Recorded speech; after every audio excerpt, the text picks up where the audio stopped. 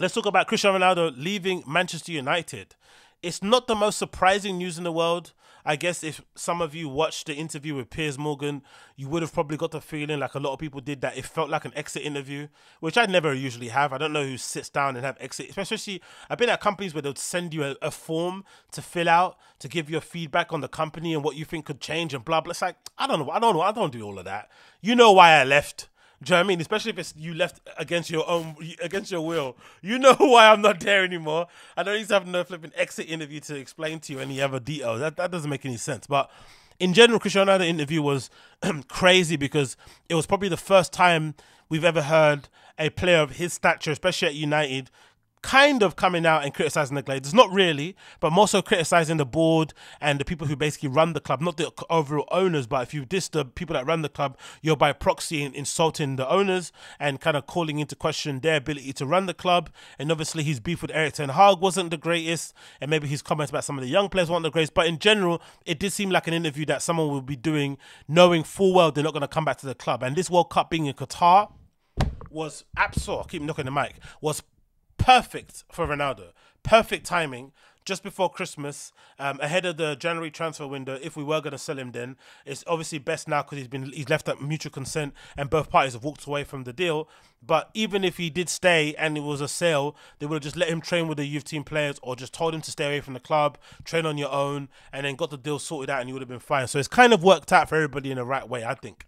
So this is an article courtesy of the Man United official webpage, and it said Ronaldo to leave. Cristiano Ronaldo is to leave Man United by a mutual agreement with immediate effect. The club thanks him for his immense contributions across 2 spells in Old Trafford, scoring 145 goals in 345 appearances.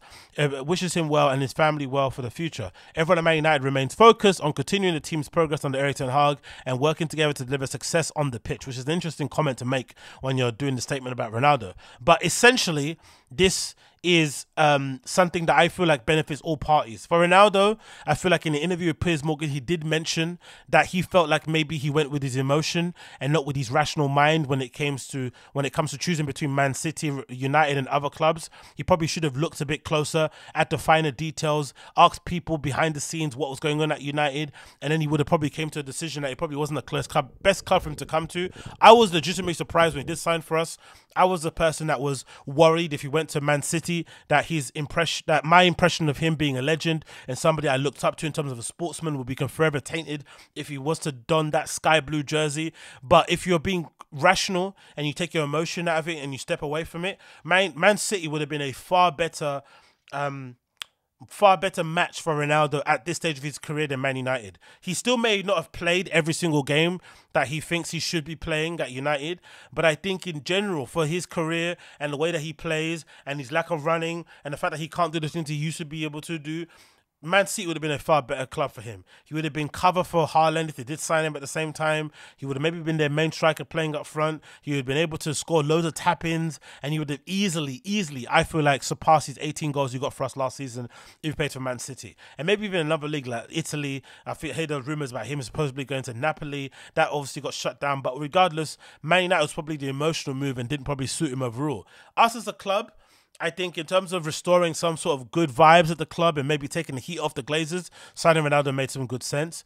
But I think everybody that was kind of looking at it and being objective would have probably saw that it would have caused more issues than bad because Ronaldo demands so much. He's such an elite sportsman. It was unlikely he was going to come into United and just be happy to sit on a bench and collect checks. He's not that kind of guy. That's the whole reason why he's still playing at the level he's playing at. He could easily be playing in Saudi Arabia. As he mentioned before in the interview, he had an offer, I think, from a Saudi Arabian club or a Qatar club, not too sure. It's a club in the Middle East that offered him, a crazy amount of millions. If I'm not mistaken, it was like 345 million or something stupid like that he was offered by one of those leagues, but he doesn't want to do that. And I'm assuming he'll be able to make, a bucket load of cash if he went to the MLS also, but he doesn't want to do that either. So he clearly still wants to compete at the highest level if possible and try and win domestic trophies, the league, or even compete in the Champions League.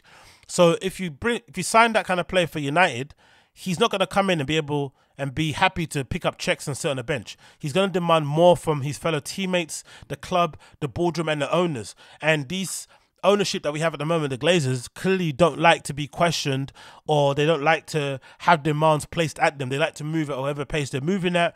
They like to do business a certain way, they like to run a club a certain way, and the way that they like to run the club essentially isn't necessarily grounded in trying to become the best club in the world. They just care about becoming maybe commercially viable and becoming more of a success in terms of business. But in terms of us being the best club on the pitch, in terms of winning trophies and challenging for big honours, they don't really care about that, and Ronaldo does. So that was always going to be a mismatch for me.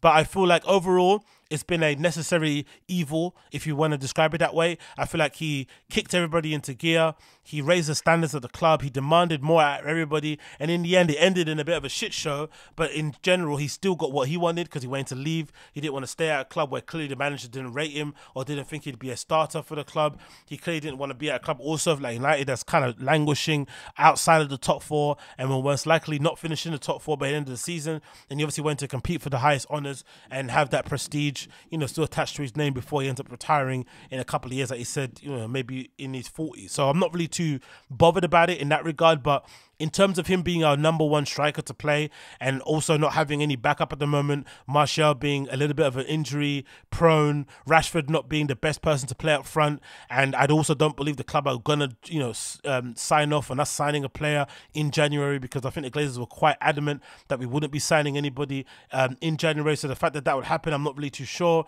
So I'm a bit worried about that when it comes to the club. And in general, personally for me, I would have found out a way to kind of make it work. I know it's a bit crazy to say that, but I think as cover and I think as leadership in the overall team and to uphold the standards until the end of the year, I would have done that. But if you've got Erik ten Hag in place now and you are believing in him and you think he's going to be the one to return us to our past glories, you have to empower him to feel like he's in charge. And you can't have a player, regardless of what their stature is, basically calling into question his authority, even if what Ronaldo says has warrant, because I do believe a lot of what Ronaldo said. It's hard to be the judge and jury at this because it's a little bit he said, she said. You don't really know who's telling the truth, but don't really see the need for him to lie. We've seen how self-centered he is and how unable he is to basically reflect on his own declining powers. But I also don't think he lies. He may be oblivious to the fact that he's not the player he once was, but is he going to categorically lie and make up something? I don't think so. So I think the emotions that he felt about Ten Hag bringing him on late for games, put him on bench, they were valid, of course. I'm not going to dismiss them.